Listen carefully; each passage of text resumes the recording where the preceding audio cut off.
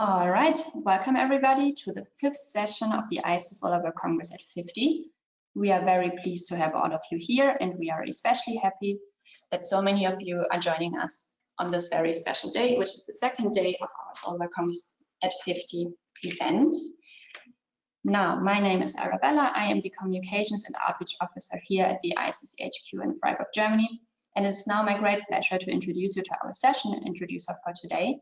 That's Paulette Middleton. Paulette is a true advocate for the rapid transformation of the global energy systems to renewable energy for all, used efficiently and wisely. Paulette's professional experience includes leadership positions at the University of Texas, the National Center for Atmospheric Research Science Center, and her own company, Panorama Pathways. Paulette has been a trusted ISES board member for many years, and she has greatly supported this event in coming together ever since the idea of the Solar World Congress at 50 was born several years ago. Paulette, I'm now happy to hand over to you. Hi, I'm joined by one of our panelists, Sven. We're all trying to get going here. So first of all, welcome everyone from all over the world to this Solar World Congress 50, the celebration of the Solar Celebration Virtual Conference. And as Arabella has already said, this is session 5, Public Policy and Financial Advances. So I'd like to start with just a few very brief introductory remarks. First and foremost, I just want to say I'm so very proud to be part of this very productive, passionate ISES global community and my country section, ACES. For over the past 60 years, the members of ISES have undertaken technical research, product development, and advocacy for the growth of solar and renewable energy technologies. SWC50 is a celebration of what has been achieved over the past 50 years. SWC50 is also a discussion of what needs to happen over the next 50 years, with emphasis on the next 10 years. Through this conference and related ongoing SWC50 museum and booklet, ISES aims to provide resources to help us all accelerate the transformation to a 100% renewable energy world. Please note that you will be able to review the booklet, visit the museum, and view all of the conference recordings soon after this conference. So, who made Solar World Congress 50 possible? First, we would like to thank our platinum partners, GSES from Australia and NREL from the US, and our gold partner, Smart Energy from Turkey, and our 20 organizational supporters and all of the organizers and contributors who are listed in the booklet and museum. Now, on to this session. As all of the sessions in this virtual conference, session 5 addresses important aspects of the energy transformation.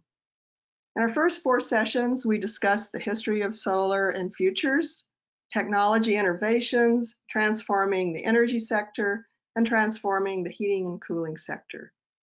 This session delves into the critical roles of public support, policy developments, and financial markets in accelerating the transformation. And accelerate the transformation we must. The growing climate crisis and its harmful impacts on human health and welfare and the environment demand dramatic actions. We know we need to swiftly reduce fossil fuel emissions, among other things. The global pandemic, while a horrible blow to humanity, is providing us an opportunity for restructuring the successful revamping of our energy, societal, and economic systems in ways that result in a better, sustainable, vibrant world for all. I'm very optimistic that working together, we can create new paths forward that will provide meaningful jobs for everyone, value efficient and wise use of energy, and be founded on JEDI principles. That's justice, equity, diversity, and inclusion. In this session, our moderator and panelists will be looking back at the evolution and looking toward the revolution in public support, policy development, and financial markets. critical to the success of the transformation to a renewable energy world for all. We are very pleased to have Mike Eckhart as our moderator. Mike is familiar with all aspects of the topics to be covered today. He has been an integral part of the grand evolution of renewable energy over the past 50 years and is an important guide for our future. We're also excited to have Jonathan Silver, Helen Watt, and Sven Teske as our panelists. Each will provide unique and profound insights, and I'm looking forward to this very much. I invite you all in the audience to join the conversation by submitting questions through the Q&A box. Now, I will hand the mic over to Mike. Okay, thank you, Paulette. This is Mike Eckhart. I don't think my video is up, but is my audio coming through? There we go. Audio's coming through. Yeah, okay. I think we're there. Good. Well, as Paulette said, I welcome you to the session. Welcome everybody, and this is going to be a really interesting discussion of where we've been for the past 50 years and where we're going for the next 50 years, and particularly on the subjects of public support, policy development, and advancement of financial markets. And we do have a wonderful panel for discussing this. Jonathan Silver, you and I have known each other for over 10 years. Sven Teske, you and I have known each other for over 25 years. And Helen, we're just getting to meet. So we've got a range of relationships at work here. And I look forward to it very much. I'd like to get everybody on the air as soon as possible. I'll come back to this slide. Everybody can study this slide because it takes more than 5 minutes to really appreciate it. And I'll come back and I'll speak fourth. So let me just ask for opening remarks from each of the speakers on the order of 2 minutes. Just tell us where your head is, where you're coming from on these subjects, and what you want to say to the audience on public policy, policy development, and financial markets over the past 50 years, and what was your role in it. So let's start with Sven, because you've been at this longer. You were at this before I got after this in 1995. So Sven, what are your opening remarks? Yeah, my name is Sven Teske. I'm based in Australia, as you probably hear. I'm not originally Australian, I'm German. So I'm basically now have two different views. I started as a student activist, actually, to support solar photovoltaics in 1994. And at that time, we ran a campaign with Greenpeace to give a proof that there is a market in Germany for solar PV as big as 5 megawatts for the entire country. And that's laughable right now, but at that time it was huge. So we started campaigning for feed-in tariffs for solar. We started for campaigning for political support, and it was actually an uphill battle, because at that time solar PV was about like $2 per kilowatt hour. So it was totally impossible to convince someone that solar one day will actually work. And I was lucky enough to witness how the solar market actually evolved. Worked with many other people on policies, first in Germany, then internationally, and I moved further on to go more into technical research and technical concepts, and I'm now working as a research director in Sydney at the University of Technology. I see that the phases of solar PV went in always in connection with policy programs, but also with pioneers. When you see the first people who installed solar systems, they paid $50,000, $60,000, $70,000 for a system which costs today maybe $1,000. And those people were actually the first one who started some sort of a market. So I would say that policy was one thing, but there were also a lot of really dedicated people who put a lot of money on the table to live their dream and have a solar generator on their roof. And it was across the world only a few countries. It was definitely the US. Actually, before Germany, the US started with solar maybe a decade before, I would say. Because Germany always focused on wind and solar came actually later. And it moved to other countries. Spain was a country which was a huge solar pioneer, and then it moved to Italy, and then across Europe, and then it went to Asia. So I would say it was a joint global effort with always very dedicated people along policymakers who actually started the market. And I think I stop here. Just for me, it was interesting, the journey to see solar photovoltaics from the most expensive form of electricity generation to right now the cheapest. And that's quite satisfying.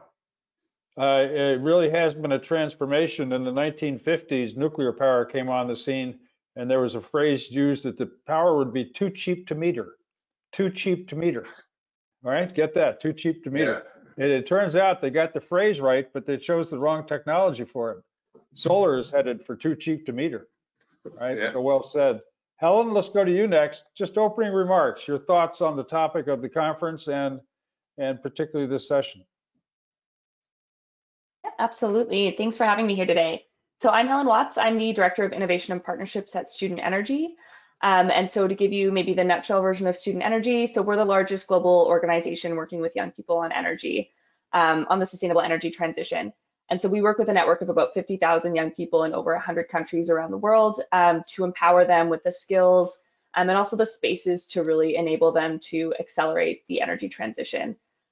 So in terms of how that ties into this space today, I think a lot of what we've seen over the last several years as young people have really been rising up in numbers around the world, demanding more ambitious action on climate, is that follow through with being able to create really meaningful spaces for them to be able to contribute to policymaking, contribute to organizational planning within companies and within organizations. So that's a lot of what my role consists of, is working with governments around the world. Over the last 2 years, I would say this has really accelerated. The appetite has just really grown to work with young people in really constructive ways. And so a lot of what we do is kind of bridge building of that communication gap that still exists between what young people are asking for and how they want to be engaged with, and the kind of structures and processes that exist at that kind of policymaking or organizational level. And so we do a lot to kind of work actively with our partners and actively with young people to really understand how we can bridge that communication gap. And that kind of falls into an area of work that we do really actively now, which we call intergenerational collaboration. And I think that's really where we see some of the greatest potential to unlock innovative ideas, outside the box thinking that we really need. Young people haven't worked in the industry for 5-10 years. They really come into this with a fresh perspective and kind of bringing in their own kind of creative and new approaches to these challenges, like the renewable energy transition. And there is a ton of existing expertise, like we see on this panel today, of folks who do really understand how the system works and where the barriers exist and why certain things haven't happened and the timelines that young people are asking for. So being able to kind of bring all those players to the table is really, really important to make sure that we're unlocking those innovative ideas. It's also just kind of a practical thing that needs to happen if we do want to ensure continuity of this transition and acceleration, because as you get more and more young people engaged in these conversations, you're building a broad base of a generation that's really engaged on these issues, is already thinking critically, and feels quite invested in by organizations and decision makers, which is really motivating as a young person to continue working in these areas. So it's really kind of this long game. It's both kind of the immediacy of unlocking active innovation from young people and creating that intergenerational collaboration, while playing that long game of how can we get an entire generation of 50,000 or ideally more young people really, really skilled, connected, engaged, motivated to continue pushing for progress on these areas, and all of the connected areas that young people care so much about as well, like social justice and like gender equality, like reduced inequalities. So that's the short version of what I work on my day-to-day, and excited to dive a little bit more into that today. Well, what you do is so important. And in fact, I retired, so to speak, or quasi-retired from Citibank, and just about a little over a year ago, to get a professorship to devote in my 70s here just to teach the next generation, just the work that you're doing. So you and I are both doing the same work of advancing this. And, you know, for us old guys who lived the last 50 years of in my case, since 1976, the clean energy revolution has been our careers. And so we kind of understand how to move things around, how to get things done. But on the other hand, the new generation coming in that didn't live the last 50 years are free to think whatever they want. And they're not constrained by old ways of thinking. So there's advantages to both, but I lean towards if you're unshackled from history, you can do anything you want. And I'm very eager to see what the next generation is going to do for solar and renewables. And Jonathan, you came into this some time ago as the head of the loan guarantee unit at DOE, and you had you were the first person coming in there that had a true financial background. And up until then, there was one person manning the loan guarantee office, and he never made a loan guarantee. It was just kind of there. And then you came along and hired about 200 people, as I recall, and really got a program up and going. And you hired financially competent people, and that was under the ARRA. To burden us with history, you can explain that, with Obama put in place right after he took office. And you did a heck of a job. You did a truly brilliant job. And I've heard that from Wall Street major players, that if it wasn't for you, that loan guarantee program would not have really launched. I know when about the time I went to Citi, working with your team, did the $2 billion Shepherd's Flat wind farm and the $2 billion, I'm using round numbers, $2 billion Desert Sunlight Solar Project, and those were financially massive projects, and you were at the other end of that making it happen. So welcome, and give us your opening remarks. Well, thank you, Mike. That's very kind of you. I appreciate those comments, and thanks for the invitation to join you all today. As Mike said, I've been involved in environmental finance now for a very long time. Which actually predates the government's investment program at the loan program.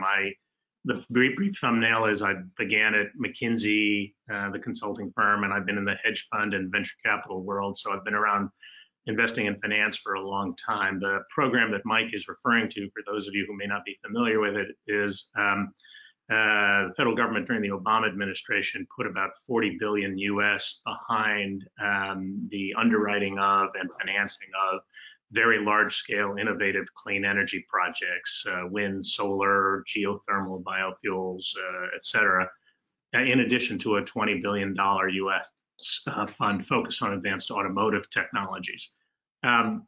Since then, I've continued in the space. I now sit on the board of National Grid, which is the British utility. I'm on the board of Plug Power, which is in the hydrogen fuel cell space, some private boards as well. And a good chunk of my time these days is devoted to serving as a senior advisor to Guggenheim Partners, which is a $300 billion asset manager and an investment bank that is basically dramatically expanding its footprint in and around clean energy and the clean economy, and which is what I'm trying to help them with. So this really is becoming, in that regard, from the finance perspective, a century of solar. It's easy to begin a conversation like this on a down note because there's so much we all have to do, and there's such a long way to go. But I think it's important that, since you're asking about historical perspective, that we note that we've actually made very significant progress in beginning to address climate change in general and in supporting renewable energy specifically over the last number of years. 10 years ago, 45–50% of electricity generated in the U.S. came from coal. Today, that's 25% and headed lower. Wind and solar power have exploded. As everybody on the call knows, I'm sure the cost of solar has dropped by 70, 80% in the last decade.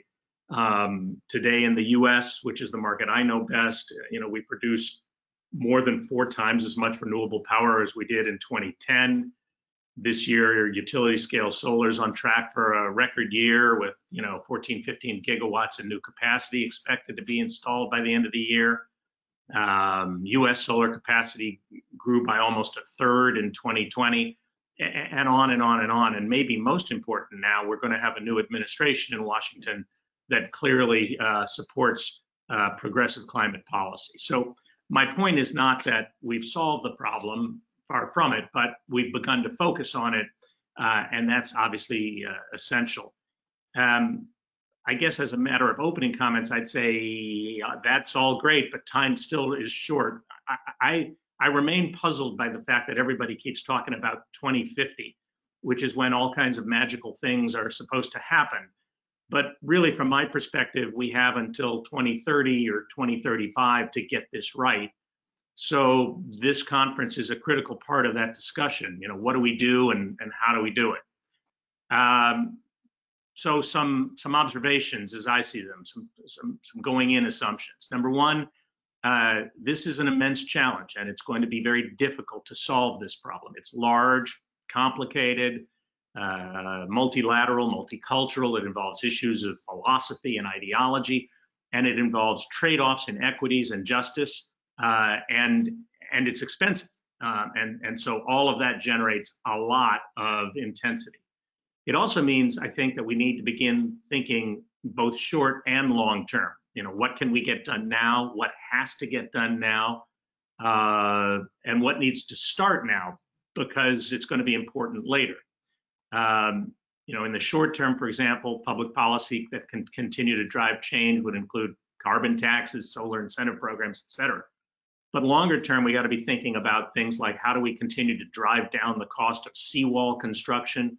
We may even need to begin to encourage, people to think about moving away from certain areas so that there's not a stampede later with all the, accompanying challenges.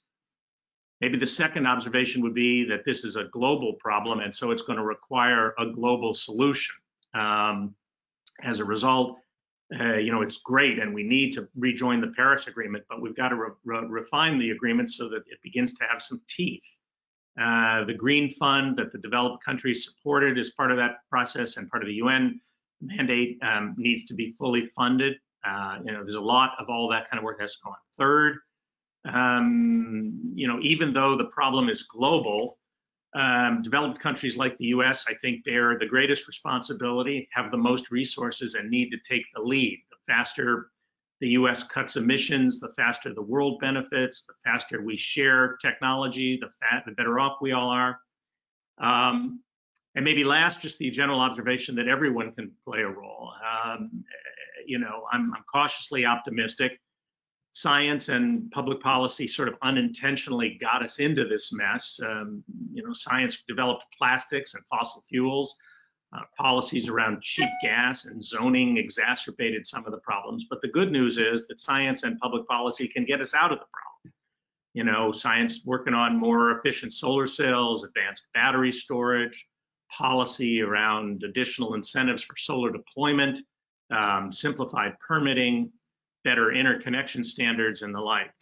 And of course, all of that with the ultimate goal of making sure that renewable power is available to everyone, everywhere, and all the time.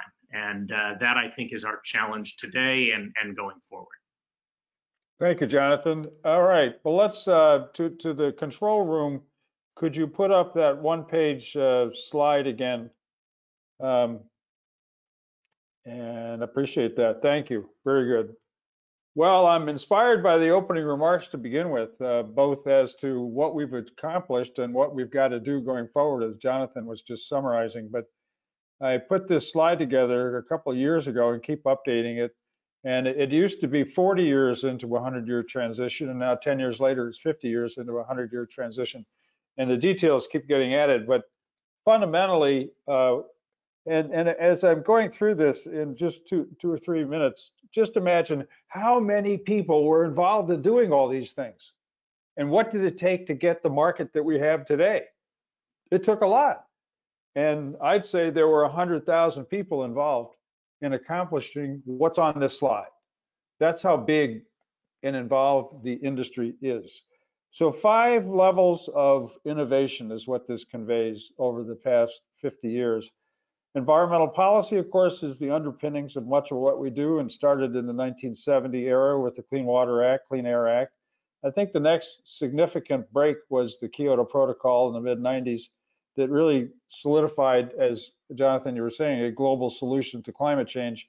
And of course, it didn't work because the US never ratified it and signed it. And then we go up to COP21 with the Paris Agreement. And 3 months before that, was the adoption of the Sustainable Development Goals at the UN. So the fourth quarter of 2015 was a pretty active period there. And then on technology innovation, that of course is the base of everything we do because we are a technology-driven solution, a technology-based industry. And back in the 70s, we had the Energy Research and Development Administration, ERDA, which was, along with other agencies, was merged to create DOE in 1977. And I was at Booz Allen at the time, and the guy in the fellow in the office, literally across the wall from me in the next office, ran the project to create DOE's first budget. That was pretty interesting to see how it was done. And we laugh at, well, I laugh at it now because the rule that Booz Allen put down to create DOE's RD&D budget was barrels of oil displaced in 1985 and 2000. 1985 and 2000. If you displaced barrels of oil imported in 1985, you got development money. If you did it by 2000, you got research money. And if you couldn't do it by then, you got nothing.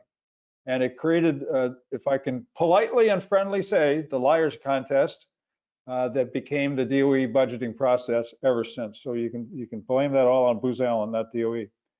NREL was originally the Solar Research Institute and was renamed to NREL by H.W. Bush in, I think it was 1989, which I think was philosophically a meaningful name change. And the Fraunhofer Institute, not to take all the credit in the US, but Fraunhofer in Germany, and there were others in Japan leading the technology. And then back to the ARRA in early 2009 was a massive increase in RD&D budgets for DOE that sort of woke up a sleeping giant. Because when Reagan came in 1980, he of course slashed all budgets, but particularly DOE. And so renewables really took it hard in 1980. And it was kind of the sleeping giant until 2008, when a big infusion of R&D money came in. And as I say, and things like ARPA-E were created. Then market structure innovation. Now we're starting to shift towards outside of government. Government is causing some of these things to happen, but it's not funding programs like typical of government.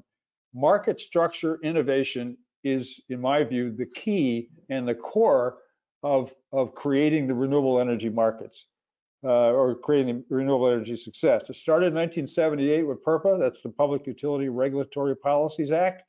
If you've never read it, well, at least you should go online, Google it, and read the Wikipedia about what it said, because that'll be seen in the history of centuries as the Big Bang. What created the IPP industry, then called the NUG industry, the non-utility generation industry, was that law that ordered utilities to buy alternative energy from renewables and cogeneration with many limits on it. That was tested in the Supreme Court in 1983, 5 years later. But it was already being implemented by then. But it created the industry that we have today. And so, policy matters. And then you go up to the Energy Policy Act of 1992. I mentioned that because that was where the idea of tax credits, the production tax credit for wind power particularly, was introduced in that law. And the chairman of the Senate Energy Committee is on record as having said that we're not going to do cash subsidies. We're going to do tax credits, so that those hippie developers of wind power will be forced to sell their projects to big corporations that make money, and they'll be run as a business instead of as a funny idea. He actually said that. So you get the attitudes that create this. So that was the beginning of tax incentives, which has driven the industry in the last 10 years. I talk about e-trading, which is creating markets. That was the electricity trading was put in place in the 90s by the infamous and famous Enron. And the next really revolutionary thing in market structure was the feed-in tariff in Europe, which started in Germany, as Sven was saying. It was a man named Hans-Josef Fell, who was on the city council of the city of Aachen, who adopted a rule on the city council that the city municipal utility would purchase solar electricity for what it cost to get it going. Don't try to set an artificially low idea, but just buy it for what it costs. And then he was elected in the Green Party to the National Bundestag and brought the idea there. And he's still around. I saw him last year. And with the feed-in, and I was a participant in writing the feed-in tariff. My only argument I won was to make it 20 years instead of 5, because you can't do a 15-year loan under a 5-year guaranteed revenue regime. You need 20 years of guaranteed revenues, and that's an interesting story. And then in the US, back to the US, came net metering as truly revolutionary. The idea that if a person or company on their side of the meter could generate electricity, they should be able to offset their retail purchases rather than sell it to the utility at wholesale rates. And that means we're selling solar electricity at retail rates, not wholesale rates. Well, the wholesale rate where I live is probably 4 cents a kilowatt hour, and the retail rate ranges from 10 to 20.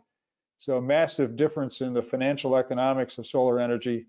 And these are the major things that, I'll move along here. Then there was just literally renewable energy policy innovation, where many individuals, whether they were lobbyists or industrialists or financiers, there were a lot of voices about specific renewable energy policies. And the PTC I already mentioned, the RPSs I mentioned.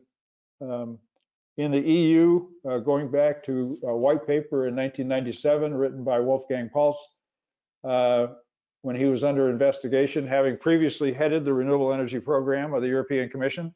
The nuclear power people accused him of malfeasance, that's stealing money. So he was put at a desk doing nothing for 2 years, and he's still my best friend.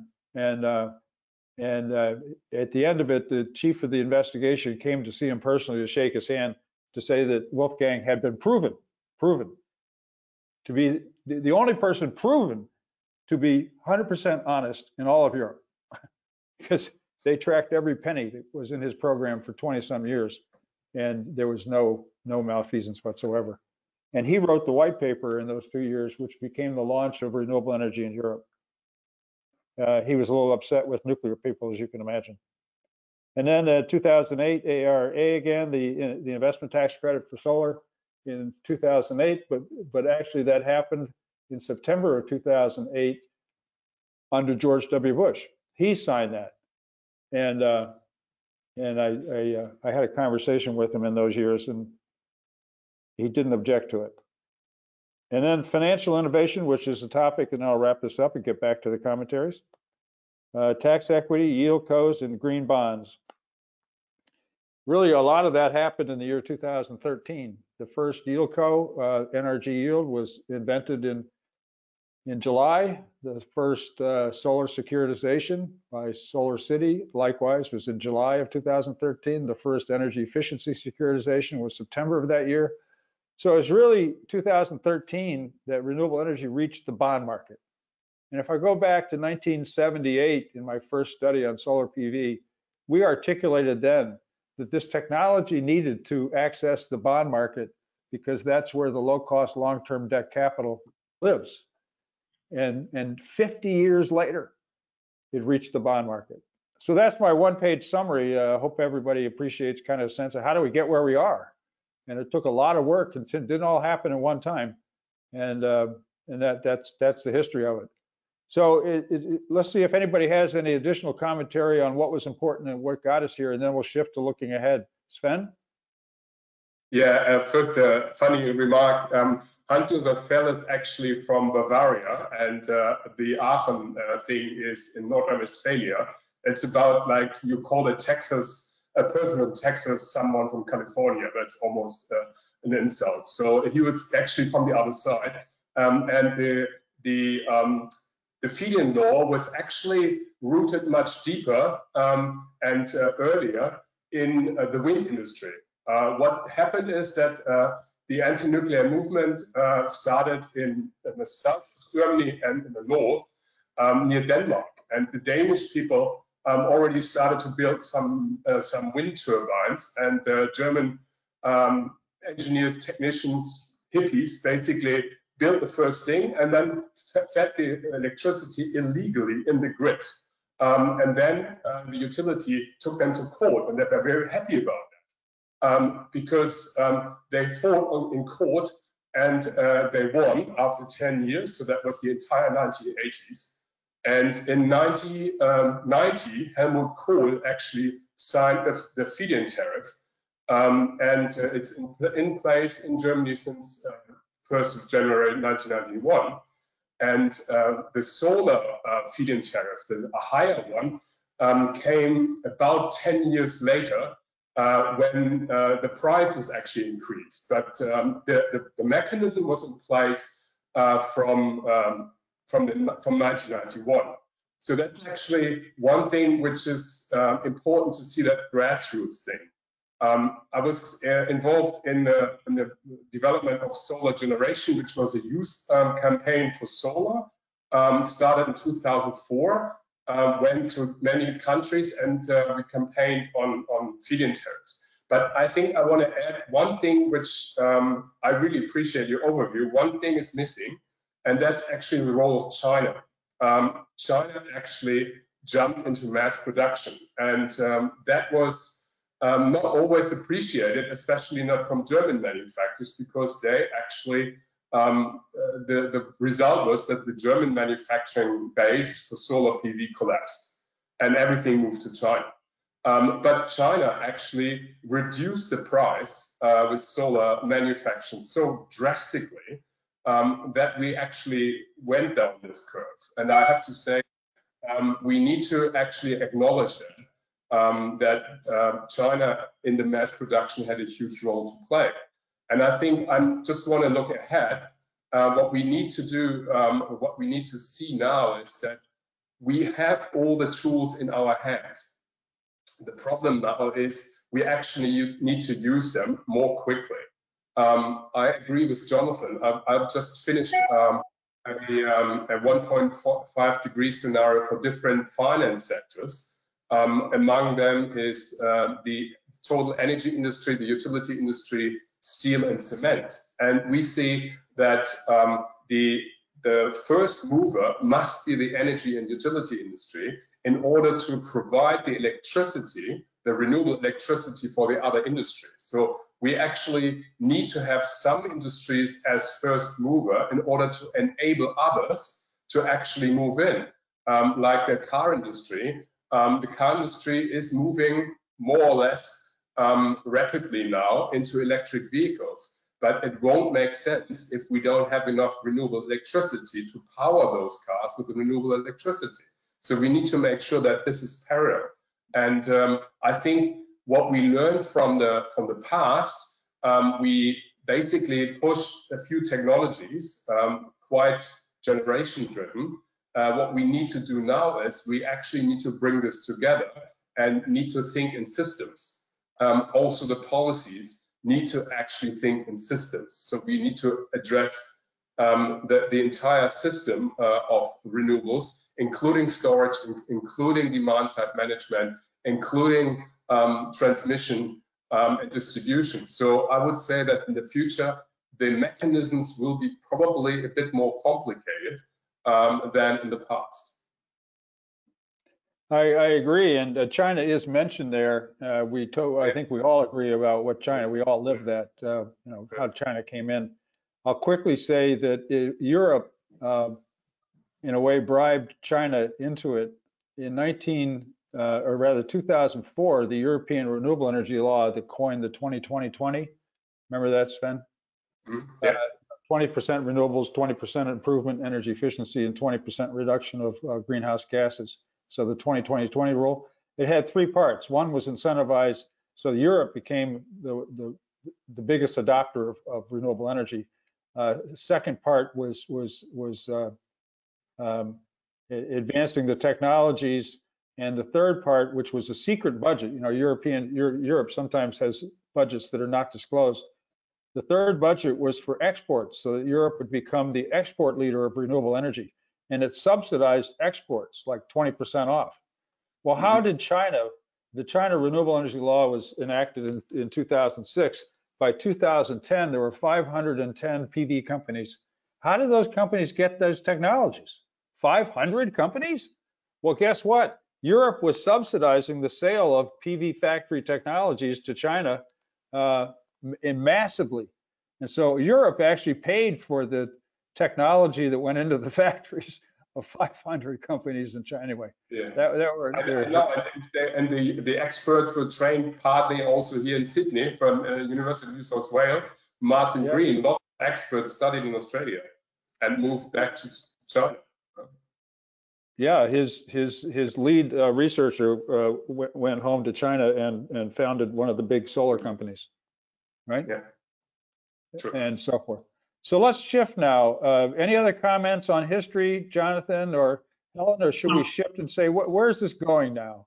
I would just make one. I think your chart is terrific, and it really lays out in a very logical and systematic fashion sort of how we got from there to here.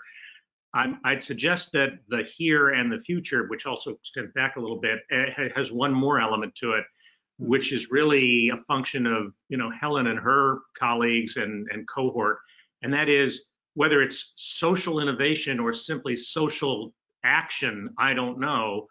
But what has really changed is that a critical mass of people driven by, sadly, people younger than you and me, have really taken the lead and taken this issue to heart. I will give you a quick anecdote. Some months ago, and before, when we could all travel, I was asked to go up to give a talk at Harvard Business School. And the reason I bring that up is because before that meeting, I was asked if I would meet with the Energy and Environment Club. I didn't know they had one, and that was great. Turns out there are 350 people in the Energy and Environment Club. Now, there may be 900 kids, students in the investment banking club, but the point of my story is 5-6 years ago, they didn't even have an Energy and Environment Club.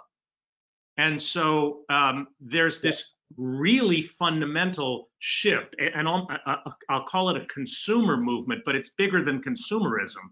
A consumer movement around green and clean that is fundamentally reshaping the way policy is done, the amount of capital available for innovation in general, et cetera, et cetera. And so it may be that as you continue to build out your chart, we need to highlight some kind of social something, innovation. I don't know if that's the right word or not, but the social movement around this. That's a very meaningful and helpful addition. I immediately, listening to you, Jonathan, say, well, I'm gonna add a sixth horizontal line on social innovation that has happened, because you're exactly right. I remember giving at the Renewable Energy Finance Forum, Wall Street, Acor's Finance and Investment Conference held every year. I used to, in the opening dialogue, I'd always thank and congratulate everybody for 750 people at the Waldorf Astoria. I thank them for being there, because not one of them, as a matter of fact, had a degree in renewable energy. Everybody had come into the industry post their education. And that ended in 2007 when Eastern Illinois University graduated their first class in renewable energy engineering. And I think there's not a university today that does not have courses in clean energy, sustainability, climate change, and a lot of them in finance now. So that has been a social revolution. And Helen, let's turn to you and talk about that. You're actually working full time on that very question. What are your thoughts about the social revolution that's happened and is going to happen? Definitely. Yeah, I think, and I really appreciate you bringing that up as well, Jonathan. I think that really speaks to kind of the fundamental value shift that we're seeing as well. And it's not to say that generationally that, the values of having these more kind of systems change solutions didn't exist, but I think that's something that is quite unique about this generation that is pushing for change now is young people really don't want to see, it's not just about 100% renewable now, it's about 100% renewable and a just transition, and all of these other dimensions that are just as important to young people and that they don't see as mutually exclusive.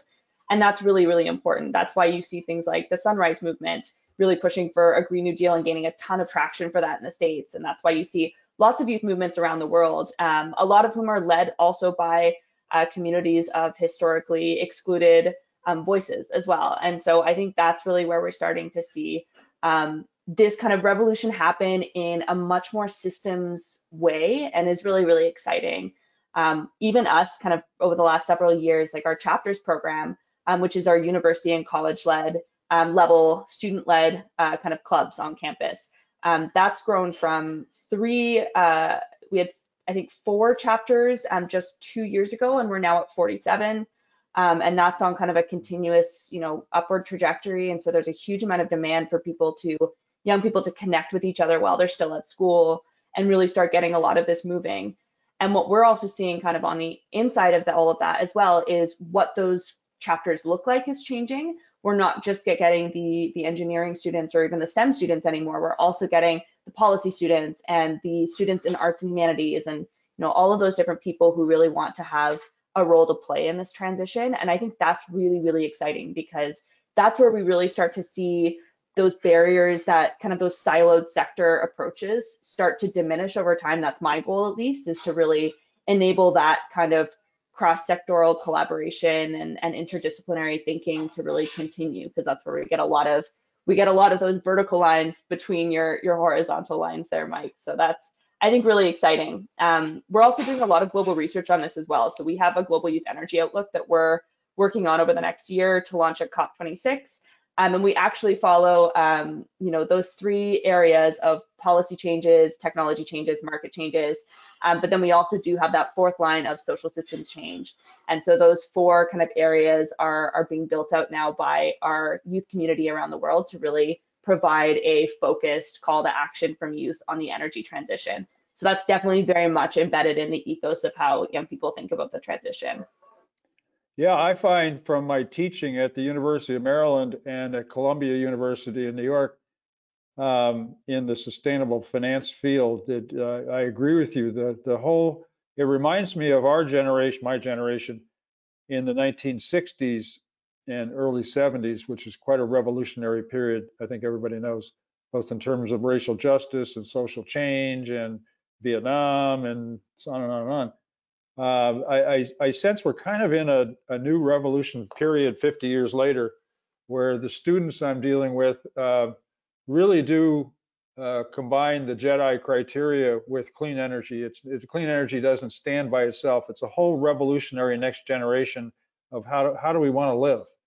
And I'd say it's led much more by women than men, the social change they're demanding. Would you agree with that? Yeah, I mean, we have almost an equal gender parity across all of our chapters of who's kind of leading those chapters, which is really, really interesting because a lot of the energy sector partners that we work with name kind of gender equality as the biggest issue that they're facing in terms of creating more diversity in the workplaces.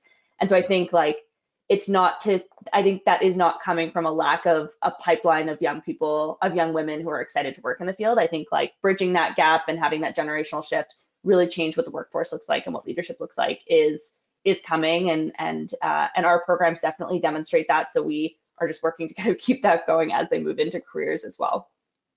Yeah, I made that comment on gender because those of us leading the industry are keenly aware that the renewable energy industry is very male dominant. I mean, we're talking 95% because it's engineering.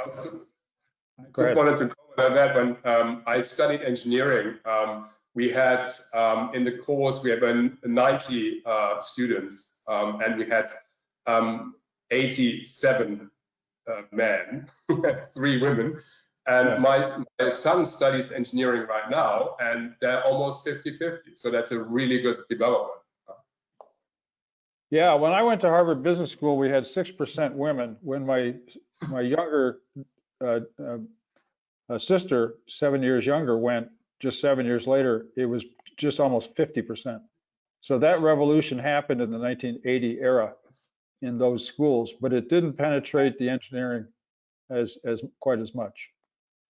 Well, one of the things let me go through some quick arithmetic about the future and the past. In 1978 was my first study on solar PV, and it was a comprehensive assessment of the commercial potential of solar PV. And I found out 2 years later, the study led to a series of studies on rifle shot studies on each of the new energy technologies. I learned halfway into the 4-year series that it was requested by Jimmy Carter, and our reports were going to him. 7 copies went to the White House, and you know, those of us that knew that stuff, he spent his weekends reading things. Well, our report was one of his readings. The first study on PV, we did a good analysis using a Texas Instruments TI 1250 calculator and a grid piece of paper to forecast what PV would need to cost to be competitive on a energy plus capacity or energy only basis against conventional power. And the answer was against conventional gas and coal, PV had to decline in cost from what was then, you could buy a PV panel for $11 a watt from Sharp in 1978, and it had to get to 8 cents. 8 cents. Like, we couldn't believe our own answer, but that was the answer. So that's in there. Well, if you multiply by 5 for inflation, that $11 a watt today would be $55, is what, to Sven's point on the cost, it was really expensive. And that 8 cents times 5 is 40 cents. Well, what happened in 2018? PV dropped below 40 cents a watt. We accomplished a 99% cost reduction over a 40-year period. So I want to introduce the new Eckhart law, which is solar PV declines 99% every 40 years. How do you like that?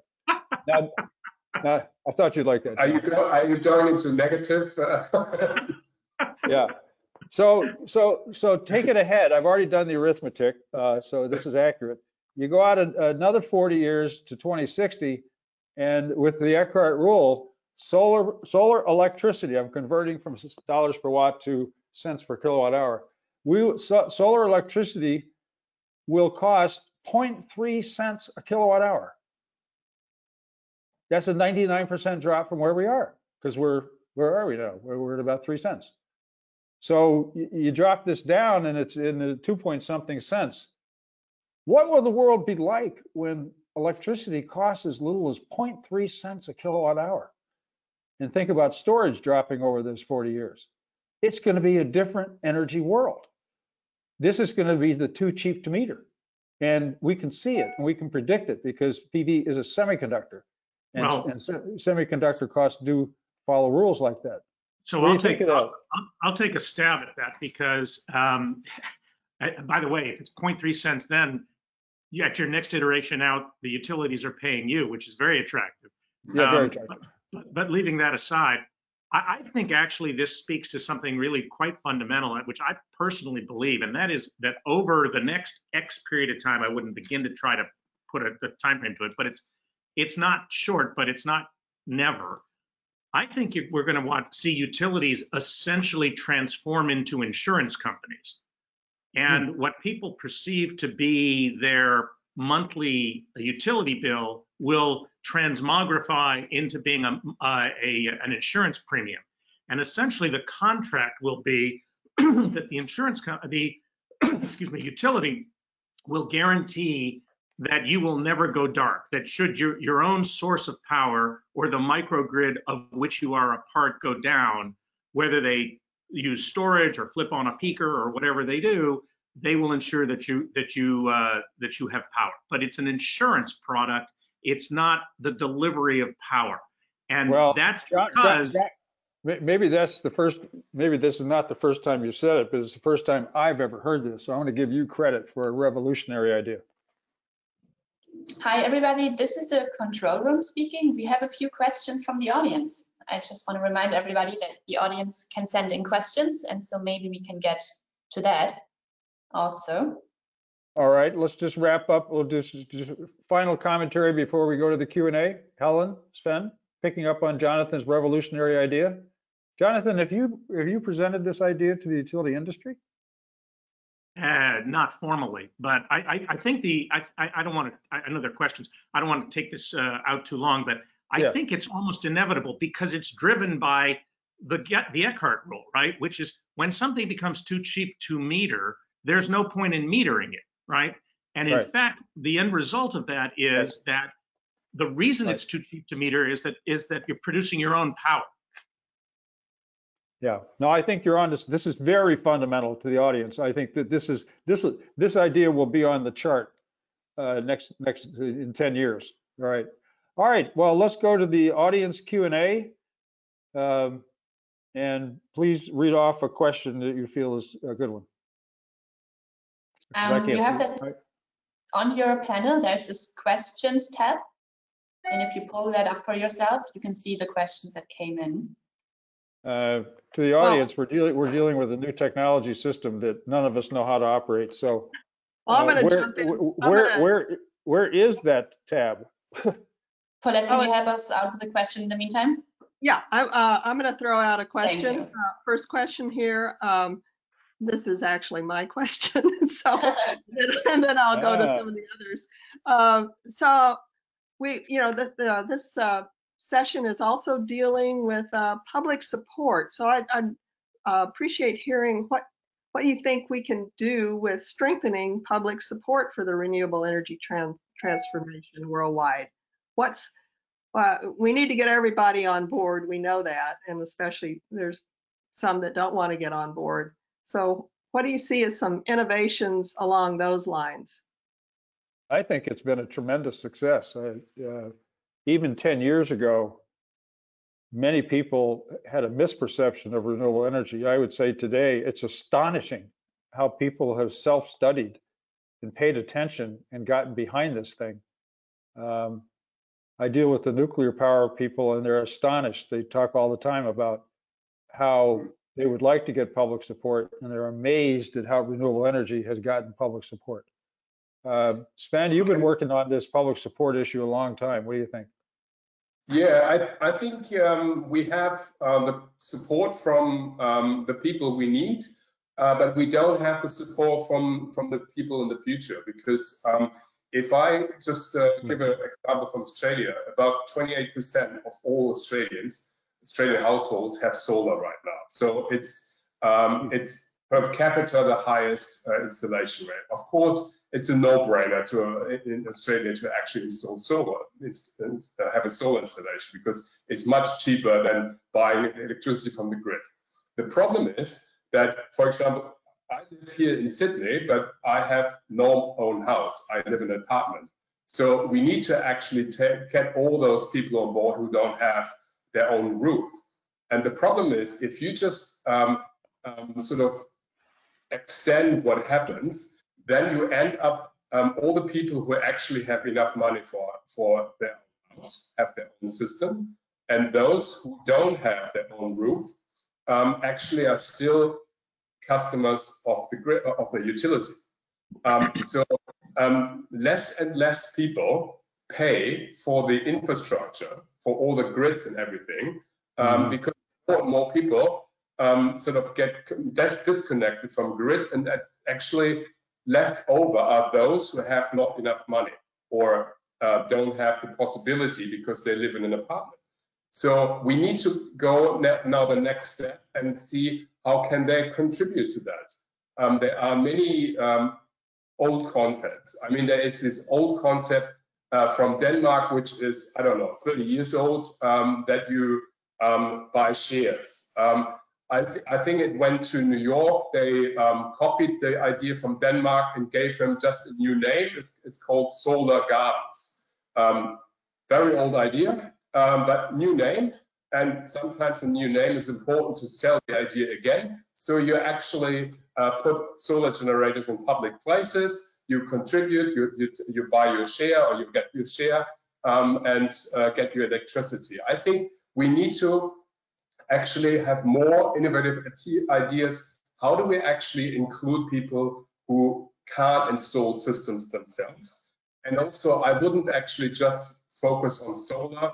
I also would include all the other renewable energies, because at the end of the day, even if we have all electricity from renewables in our homes, we still have half of the electricity and more from the industry. And if we have an electric vehicle revolution, then the electricity demand will double in a country. So if you move from oil and gas to electric mobility, you roughly double the electricity demand. And again, that electricity needs to come from somewhere. And you need to get the people on board, which means they also have to benefit from it somehow. Not only financially. Yeah, very good. Well, the question originally was public support that's behind all that. Helen, talk about getting quote unquote public support from the next generations. Mm-hmm. What are their hot buttons?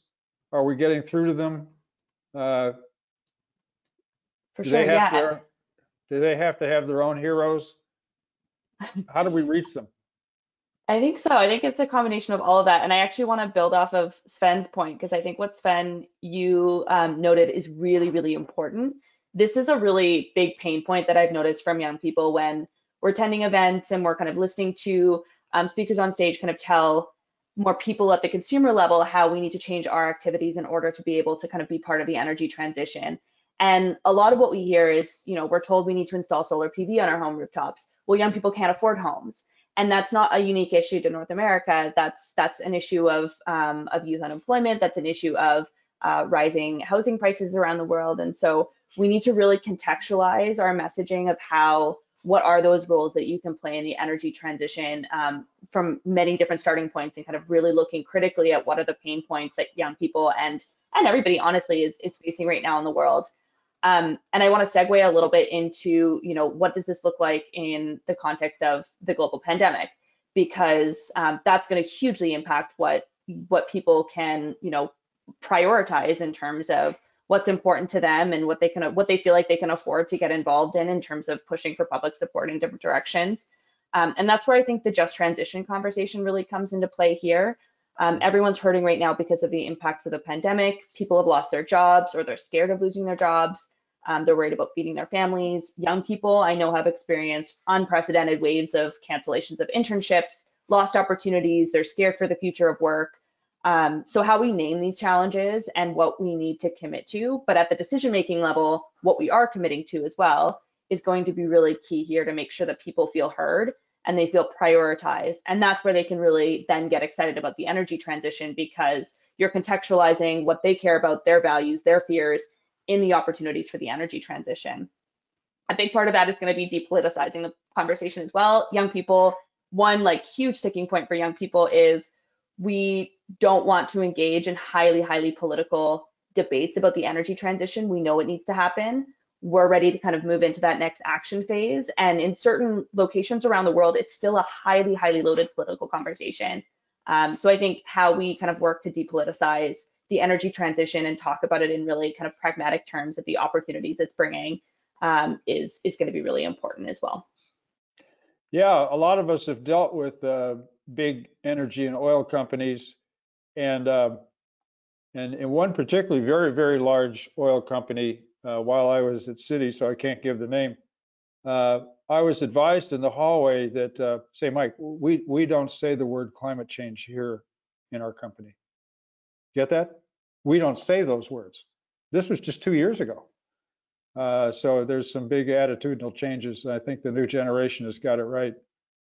Jonathan, you haven't spoken on the point of public support. Well,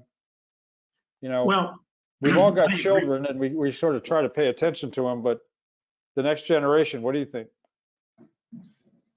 Obviously, I agree with, sorry, what Sven and Helen said.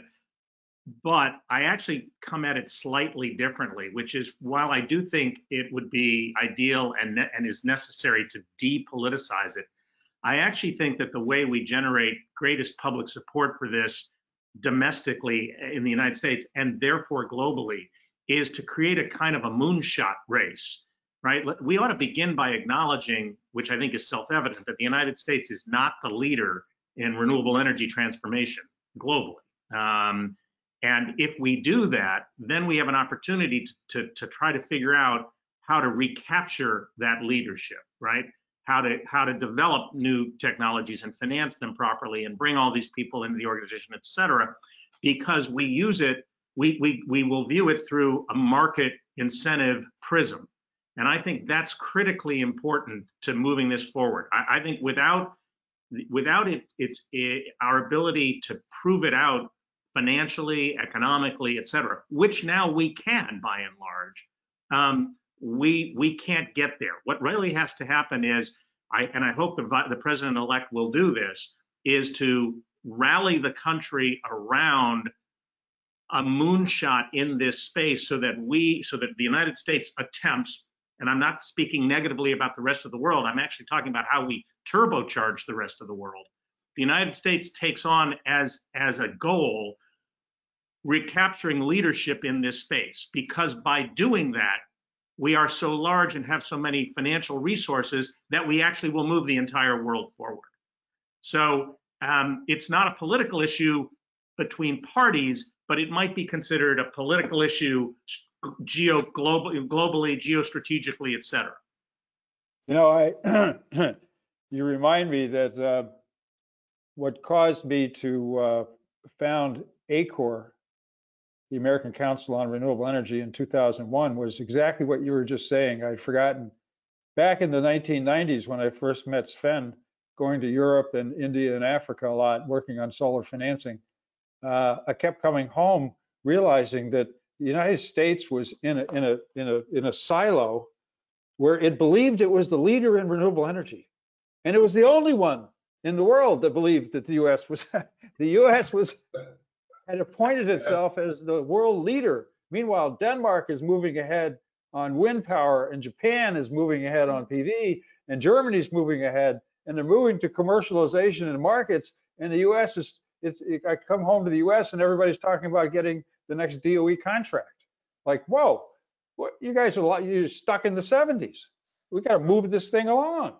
We got to catch up with Denmark and Germany and Japan, and that's why we founded ACOR.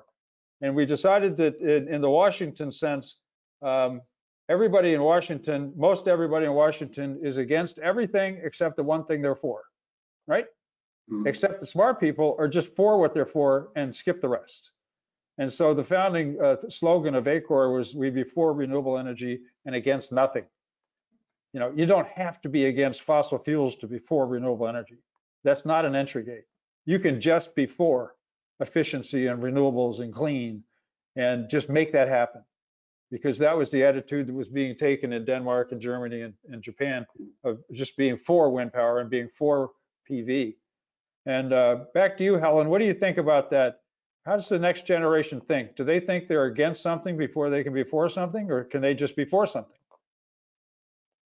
I think they could just be for something. Yeah, I mean, I think it's sometimes challenging in this context to talk about young people as a homogenous group, because there is such a diversity of opinions and perspectives there too. So maybe I would come back to just making sure that young people are kind of continuing to be at the table to kind of contribute to these conversations as well, and what are decided as kind of the priority actions to push for and the approaches to go for, beyond necessarily speaking too much about kind of where they stand currently on these pieces. Yeah, I know it's hard to generalize the whole next generation, but you're doing a good job at it. Let's go back to the questions and move on to another big question. I wanted to go to the question, what about inclusion of different marginalized groups? And I think that's a very good question, because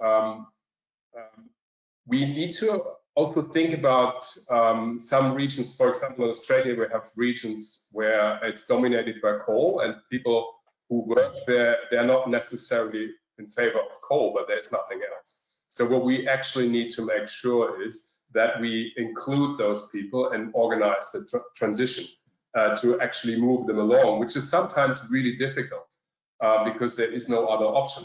And I think also like in America, you call them First Nations. In Australia, the Aboriginal communities, they live in regions sometimes blessed with a lot of sun, but they don't really have any advantage to actually exploit it, to earn money with it, because in the case of Australia, there simply is no electricity grid. So you could actually build a solar farm, but then you're standing right in the desert somewhere, and there's no power grid to actually transport the electricity to the demand center. So I think we need to go a bit more to where the people are and ask them what they want, what they need, and not just approach that totally technically. And I think one of the major points is also in education, that we include more and more different educational and research areas actually into renewables, not just technology.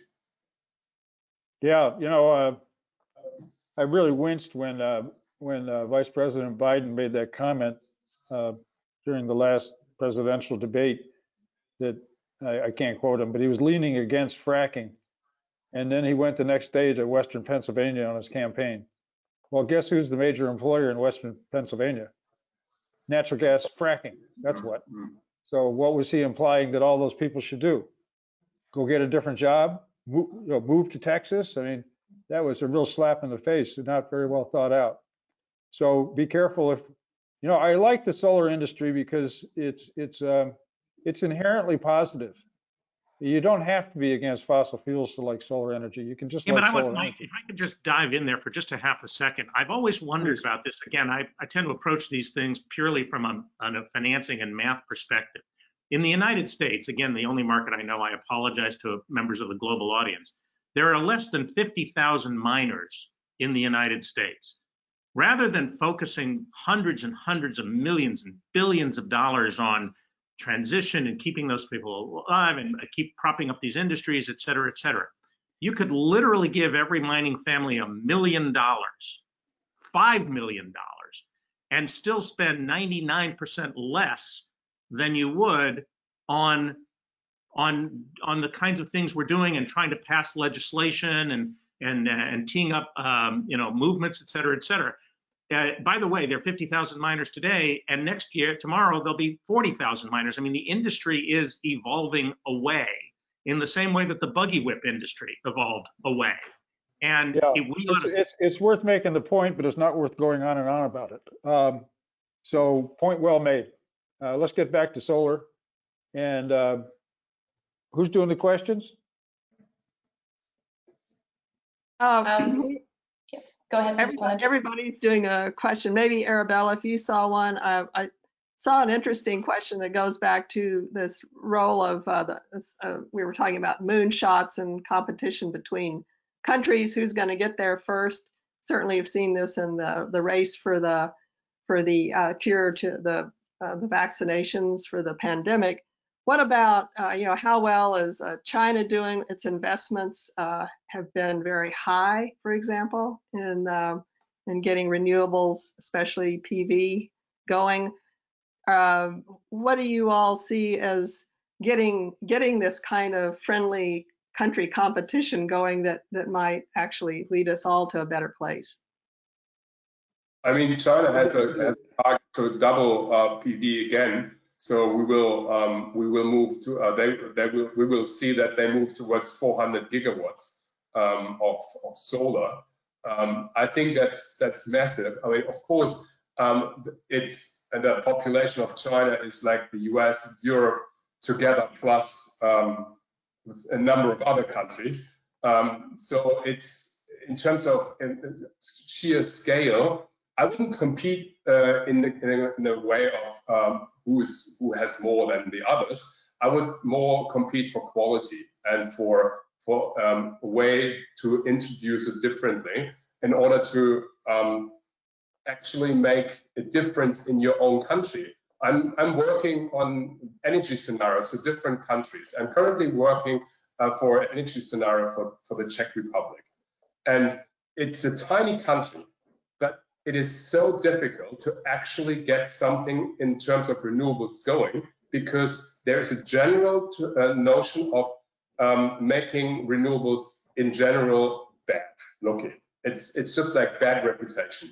So I think it should come sort of bottom up to in all different countries, rather than looking for a global leader, to have a local interpretation of the energy revolution, because at the end of the day, you need a local acceptance in order to prop it up. And I don't think that necessarily small countries are desperately looking for large countries to lead. Absolutely. That's you and I have always agreed since we met 25 years ago. You know, my view of China is the very question is interesting. China would not ask that question. The U.S. is all about competition. We watch football. There's two teams. We have two parties for politics. It's everything in America is about competition. That word isn't even used in China.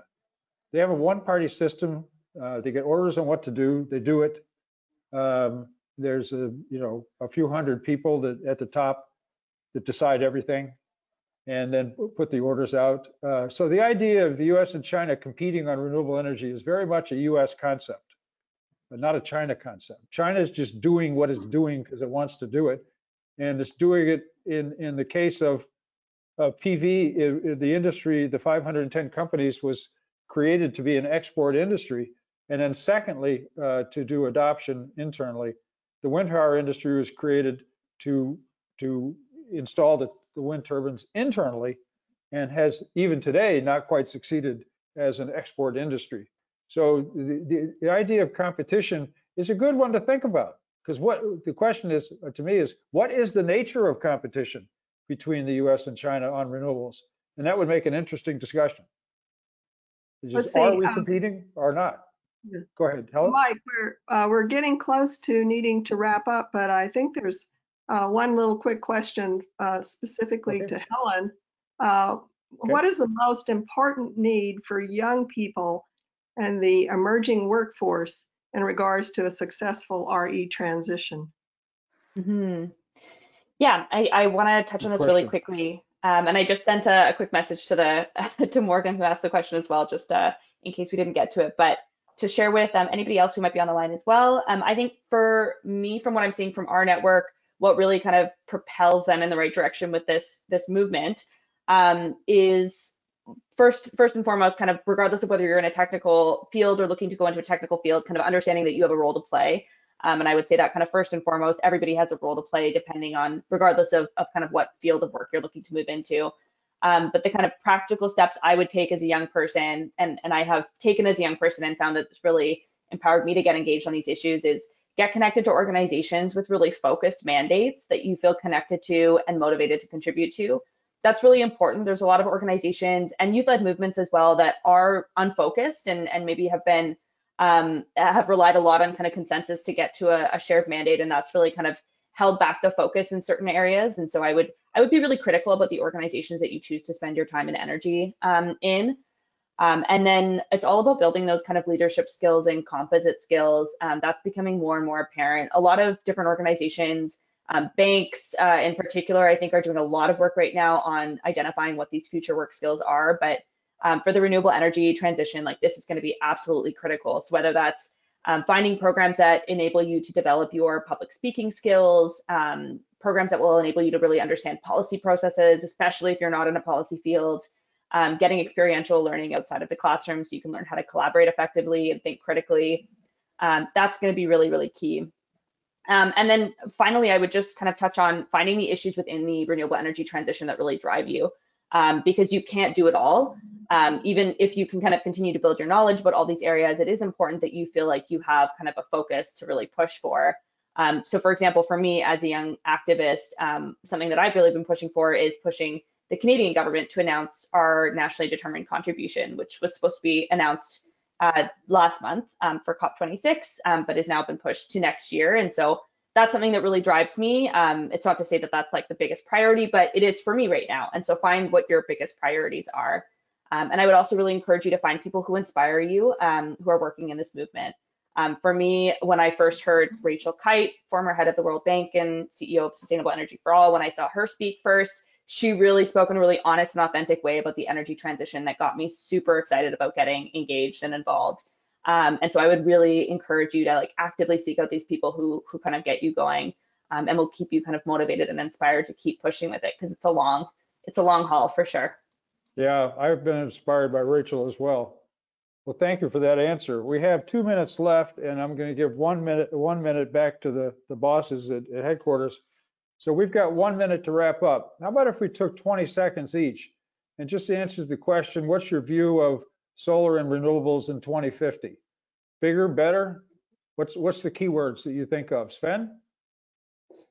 I think dominating the system. Dominating. Okay, good word. I agree with that. I really do. And Helen, what's your key word for 2050? I'll say for the people, which I know isn't one word, but I really think that the way that solar will be owned by the people is the big defining feature for 2050. Well, we'll count for the people as one word. So Jonathan, a word or a phrase, what's your vision for 2050? My phrase is, it better not be 2050. It better be when? 2030, 2035. Okay. Well, an interesting anecdote is in 2050, my older daughter, Cassie, who many people on the phone know, who does community solar at Clearway, she'll be turning 65 that year. So she'll be retiring from renewables. That's how far in the future it is. Well, anyway, we're all doing this for our families and our friends and our society. I don't know many people in renewables doing it for themselves. There's a few billionaires in the business, but not many. Usually it's low pay and hard work, and people are dedicated to it, and I love this industry. So with that, let's wrap up the session. I want to thank Jonathan Silver and Helen Watts and Sven Teske for being a great panel and great commentators on the scene here. Thank you for everything, and I'll turn it back to headquarters. Thanks for having me. Hi. Thanks, everyone. Okay, so thank you so much, Mike, for your excellent moderation. Thank you, Jonathan, Sven, Helen. You definitely delivered on wonderful contributions, stellar contributions. And I want to thank everybody that was attending this. There are a few questions that may or may not have gotten answered. We'll pass them on to our panelists and to our moderator, and perhaps you can have an online discussion that way. We don't want to forget you. Please do check, everyone, for follow-up messages from ISES about upcoming activities related to the Solar World Congress 50 and other activities. Also, we'd like to invite you to consider being a supporter of the SWC50 through donations. These will help make the Century of Solar Conference, Museum, and Booklet, as well as other ISES activities, even more vibrant and possible. So with that, I want to also especially thank Arabella from headquarters. Excellent job today getting us moving along. And thank you, of course, for all of your continued great work with ISES and the Congress. And Arabella, you may have a few finalizing remarks yourself. Thank you very much, Paulette. I think my final remarks are, again, a big thank you to the audience and to all of our speakers for joining. I think we had a really fruitful conversation, really good discussion, and I think we are in a good place to close off the session. So I'd say bye from the HQ. And a reminder to the audience, the final session of Solar World Congress 50 is going to be today at 9 p.m. GMT UTC. So definitely check that one out. It's going to be a 2-hour session where we're going to wrap up everything we've heard in the past 5 sessions, such as today's. So that's definitely, I think, a very worthy session to also join in. So yeah, until then, goodbye to everybody and have a good day wherever you are. Bye-bye. Thank you, Arabella. Thank you, Paulette. Bye-bye. Thank you. Everyone. Bye. Bye. Bye.